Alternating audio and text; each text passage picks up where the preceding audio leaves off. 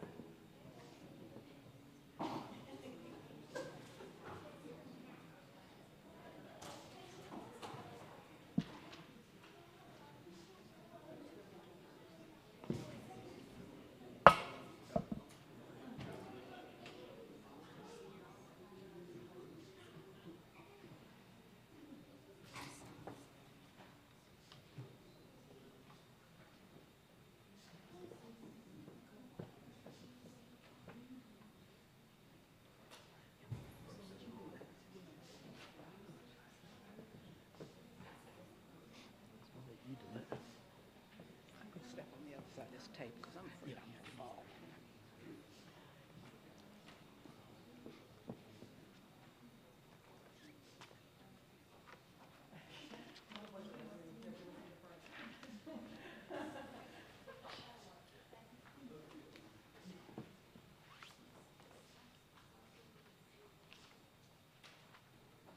All right, we are pleased to present The Road to Bethlehem, A Journey to the Newborn King by Lloyd Larson.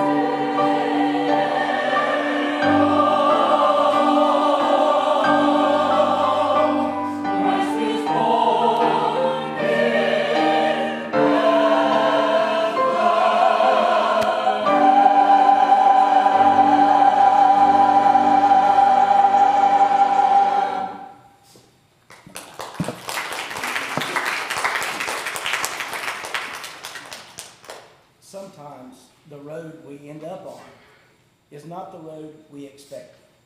Of all the places in all the world, no one expected to be on the road to Bethlehem. Nothing good came from there. Why would anyone go?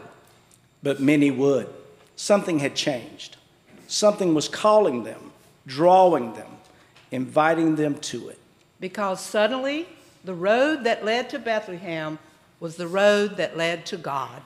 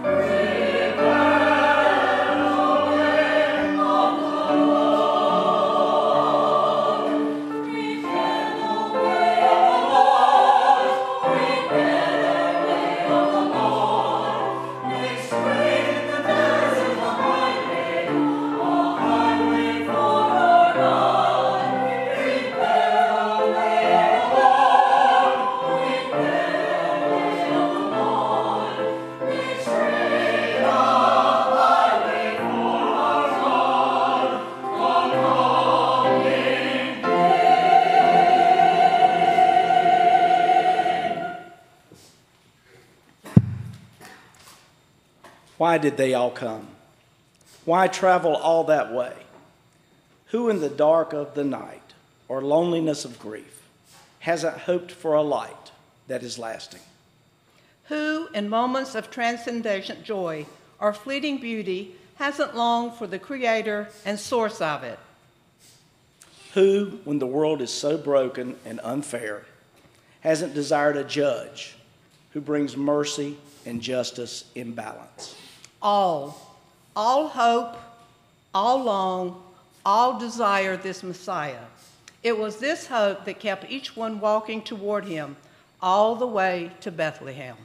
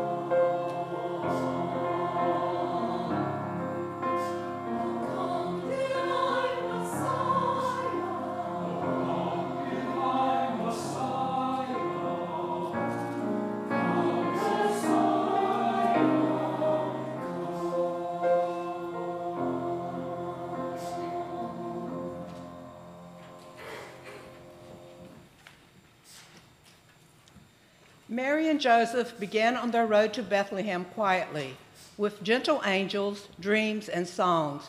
The vision was beautiful, but the road was long. How easy it would have been for God to deliver this small family on angel wings or clouds, and yet here they were on a dusty road, step after step, faithfully plodding. Perhaps as she went, Mary sang the song she had composed for the child. God has lifted up the humble. He has filled the faithful with good things. Maybe she sang this even as the donkey carried her through the dust. Perhaps as he went, Joseph listened to this song from his wife and leaned just a bit closer to her, to the donkey, to the unborn child. Maybe he wondered at her words as his stomach rumbled. Could such hope be true? Be here. He set his heart on finding out when they reached Bethlehem.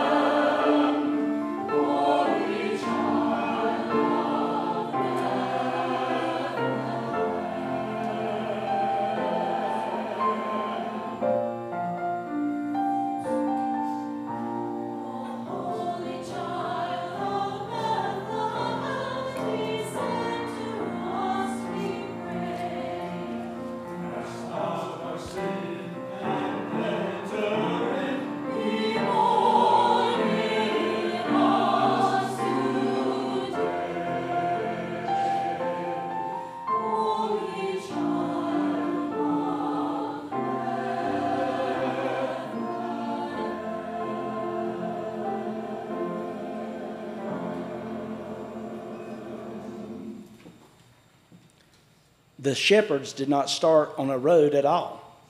They stood on sheep paths in the soft grass that night. They listened to the familiar, small sleeping noises of their flock. They gazed up with tired eyes at familiar stars. And then suddenly, something new appeared in the sky. Then they were wide awake. An angel, a promise. Today in Bethlehem, a child has been born to you. He is the Messiah, the Lord. Angel choruses appeared, singing, "Glory!" And then the sky was dark and familiar again, but nothing was the same. They gathered together to discuss what they had seen, but the discussion did not last long. If it were true God had come to them, what could they do now but go to him? They left their sheep. They found the path.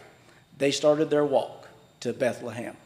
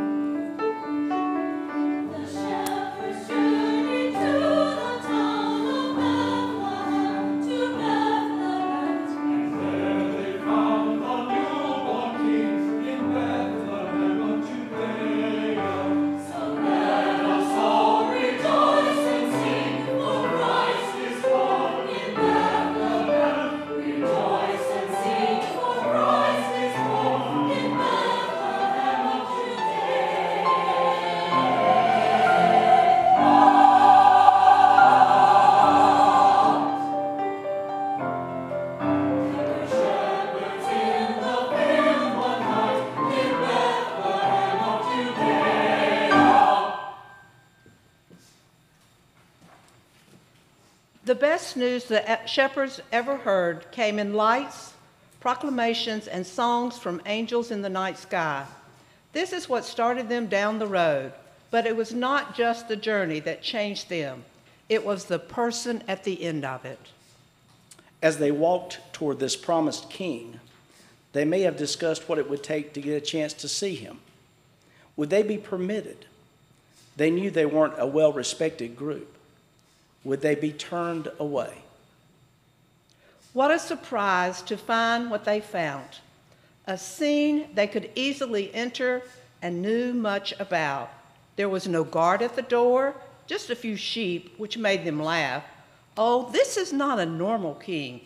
This is a king for us. In the quiet, in the stillness, there among the hay. They held and beheld him, Jesus. The endless God made himself small enough to hold. How could it be? And yet it was here in Bethlehem.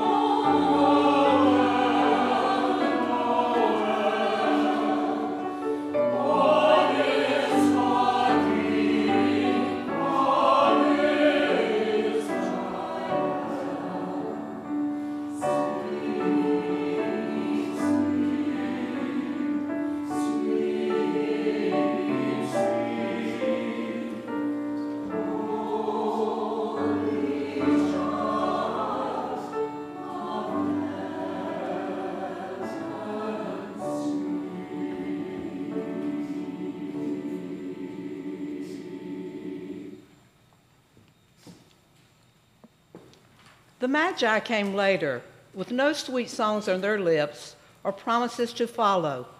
King Herod sent them to find the promised Messiah. Herod said he wanted to worship him, but even as he spoke, the Magi sensed the lie in his words. How could a person start on a road marked with suspicion, deception, and destruction and end anywhere else? Herod set them on that dark path, but it was a star in the sky that lit their way. It was a star in the sky that replaced their suspicion with joy. It was a star in the sky that illuminated Jesus' small face, God's great love. They gave their gifts freely.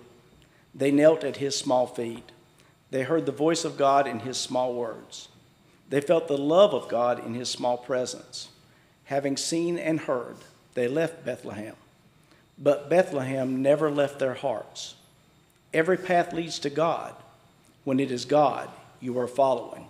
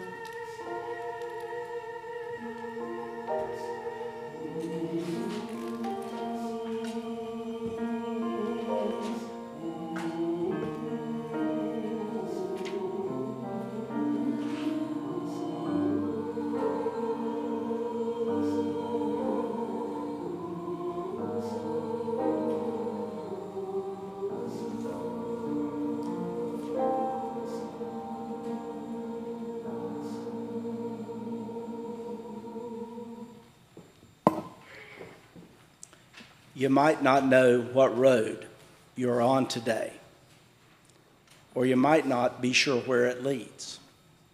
It could be you are on a road you did not choose, or at least would not again. Nothing about where you are is an accident. You are here today, and whether through words, songs, light, or some quiet hope, Bethlehem calls to you. A child has been born there, Jesus, Emmanuel. And even as you make your way to him, Jesus has come to you.